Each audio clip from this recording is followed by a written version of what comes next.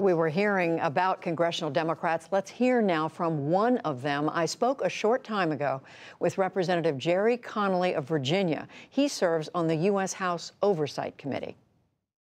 Congressman Gerry Connolly, thank you very much for talking with us. Pleasure. So we heard today finally from the special counsel. What did you take away from it?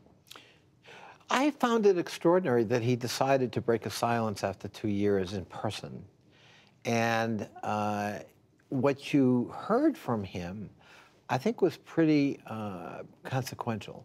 He said on the Russian part of his investigation that there was plenty of evidence convincing evidence of Russian interference, and there was evidence of cooperation, but not enough to file criminal conspiracy charges. Right. That's not the same as saying, I found full exoneration. Nobody did anything wrong. He didn't say that.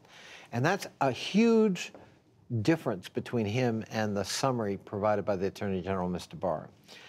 Secondly, on obstruction, he all but said President Trump has committed a crime, and said that the fact that we didn't find a crime doesn't mean he didn't commit it, and oh, by the way, they wouldn't let us, meaning the Department of Justice.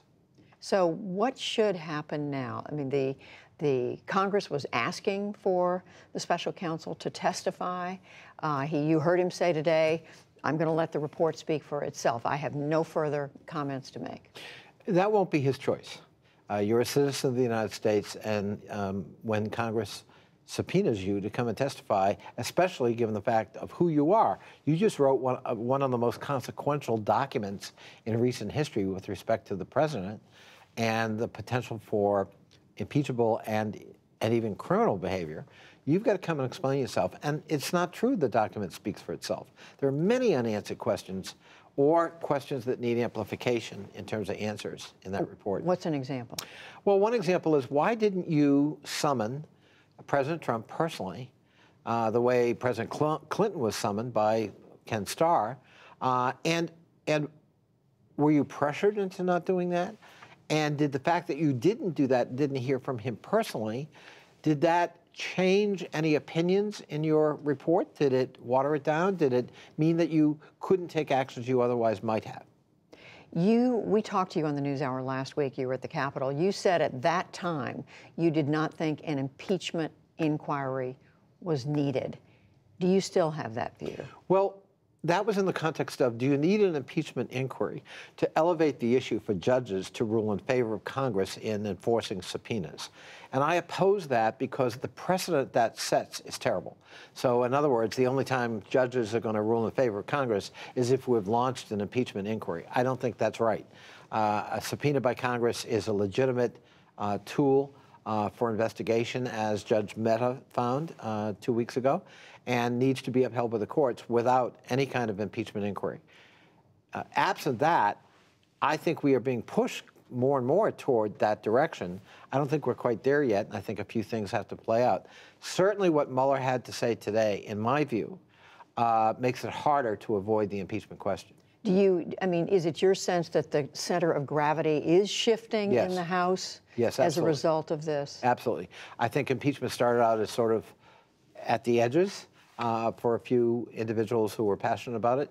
I think today the broad middle is evaluating carefully what their duty is and what the political fallout could be.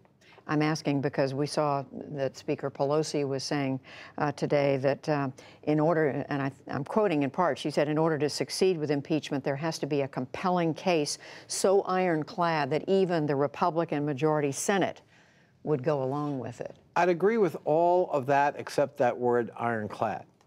I don't know what ironclad means. Ironclad means, you know, there is nothing to detract from the obvious truth of something. I wish life were that simple. I think that's a standard no one can meet.